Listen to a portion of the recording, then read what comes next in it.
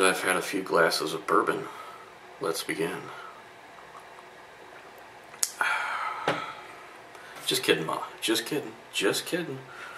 No! I'm so sick of your crap! Why do you always do these stupid things? And why do you always announce them to me before you do them? Are you trying to get a rise out of me? Are you happy now? Is this what you want? Just so you know, don't ever, ever make fun of something your mother takes seriously. Hey y'all, it's James from Fish Tank Fishing, and I'd like to tell you about the title of the video, Why I Ain't Got No Fishing Poles.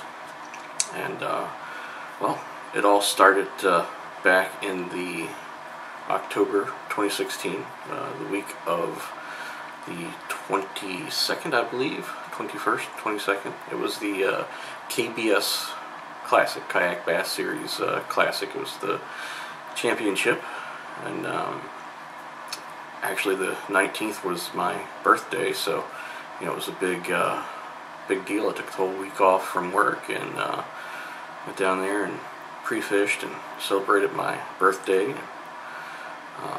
Anywho, the first few days I was down there pre-fishing, everything was most excellent. Great weather, catching plenty of fish. I had good topwater bite going on, though honestly when I first got down there it was kind of embarrassing because I don't do a lot of topwater fishing where I'm from here, and so you know I was jumping the gun early. But anyway, I was getting great bites, marking lots of spots, and then the first day of the tournament rolled around, which was that Friday, which I believe was the 21st, I think, or 22nd, and either way, first day of the tournament, and a cold front had moved in, so the high was 64, where it had been like 80 something the day before, so that was a big change for the fish. Winds were 13, I believe, that day, gusting up to 23, but a steady 13. So Lake Guntersville was a little choppy. So I go out. First day, I paddle out to my first marker, which is a big grass mat where I got some good bites. First light comes in. Guess what? My mat's gone. Wind came in, blew it, and broke it apart. It floated away somewhere, and that happened to be the deal for all the mats that I'd marked. So plan B was to go down Town Creek. I caught fish down Town Creek in practice, and they weren't big fish, but they would have met the minimum and filled the limit. So I go down to Town Creek, make my rounds, and don't catch anything. So I'm coming back up Town Creek, and I decide I'll go to the other side and fish the bluff again. So I'm going caddy corner across Town Creek because if you've never been in a kayak before, you don't want to position yourself where you're taking waves or any kind of turbulence on the side of your kayak, because it's much easier to what we call turtle the kayak, which is flip it. So I was going caddy corner, and the waves were probably, I don't know, 6-8 inches, just enough to break over the side of my kayak when I'd happen to catch one that way. But anyway, I was going caddy corner, and then out of nowhere, I'm guessing a larger vessel up on the main lake had gone by or something, because a wave did not hit me directly on the side or this way. It came kind of behind me, basically, just out of my sight. Because the next thing I know, I'm out of the corner of my eye there. I'm seeing a wall of water, about up here, and I'm sitting in my kayak. That's a big wave, probably 2.5, 3 foot. And so, you know, there was no recovery from that whatsoever. I turtled the kayak. My inflator went off. I was wearing one of those auto inflate vests. Popped up. Had my head squeezed off from the vest, but managed to grab onto my kayak. And my plan was to kick to the good side of Town Creek, the one with the restroom and the boat ramp. After that, I really did need the restroom before I think about, you know, the boat ramp. But that didn't work out. The current was too strong. Yeah, I just wasn't making any progress, so I kicked with the current and toward the bad side of the Town Creek there, toward the bluff, basically. And I got to a position where I was able to stand up and flip my kayak back over. But in the process, I had lost everything except for one fishing combo, which was a Bass Pro Shops crank and stick, and my tackle bag. That's the only thing I had left, and my milk crate, of course. But I had my gear all tied in with ties. They were Velcro based, and you know, it was just the wave hit me hard enough to rip my gear out of the Velcro, and that's you know, I guess lesson learned. I mean, those straps were only $2 a piece on Amazon, so there you go. Invest in better straps, huh? Anywho, I got my kayak flipped back over, but I had lost my paddle and everything else. So I was waiting for some boat traffic to come by. Few people came by, didn't see my waves of desperation or my whistle or anything else, but a fellow competitor came by and saw me, and he had a Hobie Mirage Drive kayak, so he didn't really need his paddle. He lent me his paddle, and I paddled back across Town Creek, called my wife, and we drained the kayak, and you know, off we went back to the weigh-in. Of course, I told the director, Terry Manley, what had happened. He made an announcement to the crowd, and the good folks there, they came together and made sure I had enough fishing poles and life jackets and a paddle to fish the rest of the tournament. And that was really kind of them. And I did a Facebook post about it, and I'll link that down at the bottom. But if y'all's in the market for any fishing equipment, just take a look at their sponsors and you know, buy some equipment from their sponsors. Terry Manley is the owner of Manley Rods. They make great rods. I bought a couple of them. You know, lost a couple of them. Won a couple. Lost. You know, I lost all my Manley rods basically. And that was a shame because they're really quality rods. But good news is I have new Manley rods on order. It's their new Black Ops series, due in February 28th, 2017 here. So I've had them on order for quite a while, and I'll be excited to get them. You know, I can't wait to get out there and put some reels on these things. I'm a lose guy, just in case you're wondering. I lost a lot of good lose reels that day. But I can't wait to slap some new lose reels on these Terry Manley Black Ops rods, and get there and do some MTB slams for you. That's what I'm talking about. You know, I'll save my boxes up through March there, and I'll go out and do a super slam, try to catch a fish on each lure out of all 3 of the boxes. So that should be interesting. But anyway, on with the story. because it's a little interesting. So I get the back at the hotel there, and the kayak's in pretty bad shape. It's got some dents, and it's it's just basically kind of bent out of shape at the bow.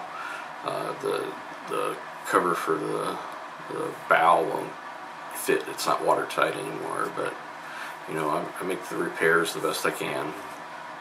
And next day I decided to go out into Polecat, the Polecat area. If you're familiar with Guntersville, you'll know what I'm talking about. If you're not, it's just a cove that was close to the hotel where I was staying, and nice protected. It's a boathouse cove, and no waves there, no wind, and so I just needed to go someplace like that and kind of recover and focus. And boathouses are great places to catch fish. Just not that day. I had launched, and I made a couple of rounds around the cove there. I didn't catch anything, but met a couple of people who were fishing a different kayak tournament, and had a good conversation with them, and had some fun. It was about noon or so, and I pulled around to the side of a boathouse, and was sitting there drinking and eating, trying to come up with a game plan for the second half of the afternoon. And you got to keep in mind this cove is no wake zone, obviously, because it's got a bunch of boathouses, and you don't want to run over somebody or damage anybody's property. And that was a Saturday, and of course there's local tournaments with power boats going on, and there'd been a few power boats back there, bass boats, and they'd fished a cove. Well, the last fellow that went by, I guess he had fished a cove, and he was in a bit of a hurry to get where he wanted to go. And so I was sitting there by the boathouse, and dude comes flying by, full throttle, probably not 8 feet in front of me. So much so that it was close enough to scare him when he actually realized that somebody was there, and he swamped me. I'm sure he would have. I'm sure he would have apologized if I'd given him the chance, but I didn't. I was a little hot-headed at the moment, so I was calling him every name in the book. And that was it for that day. I managed to limp back again to the ramp. Called my wife. We again emptied the kayak of water. Went back to weigh in. Obviously day 1 and 2 didn't go so well for me, so only the top 10 went on to the third day of the championship, and the rest of us who were not in the top 10 had what we call a losers tournament. Basically, we just pitched in, and Terry Manley again was running it and keeping track of it for us. But it was the losers tournament, and so still had a chance to win the losers tournament. And so I went out, launched on the main lake there, and paddled out probably about a mile or so, fishing along the way. And I finally get to a spot where I'd caught a few fish in practice before. So I throw my spinnerbait out there, bam, get a little 13 3/4 inch spotted bass, and it might as well have been a 25-inch bass to me. And I was on top of the world basically at that point. Woot woot. So I put the fish back in. I start to paddle off, and another bass boat comes by and says, well, the fellows say, I don't know much about kayaking. I'm trying to do my best Alabama here.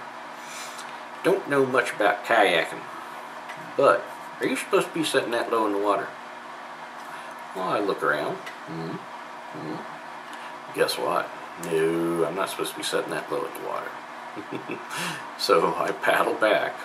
First I open my battery compartment up, and there's basically full on my kayak there. So I was like, better get my butt back. Paddle as fast as I can back to the ramp, which was about a mile away. By the time I get to a spot where I can jump out and not be over my head, I am, it basically looks like I'm paddling my butt across the water. Taking on lots of water. Dragging the kayak up again, call my wife, and empty it out, examine it, and then the welds where it cracked that I'd welded had come apart, and it was just taking on too much water. I didn't have a bilge pump. I lost that on the first day. It just did not work out. But that's the reason why I ain't got no poles. And I got a new kayak though. That's pretty cool. It's a Old Town Predator XL. You might be able to tell, I'm a big guy, so I need something that can support my weight and the weight of my gear and allow me to stand up, and that's what that Old Town Predator does. Great kayak. My first kayak, just in case you wanted to know, the one that I turtled was a Malibu Kayak X Factor, fish and dive package, and really is a very, very nice starter kayak.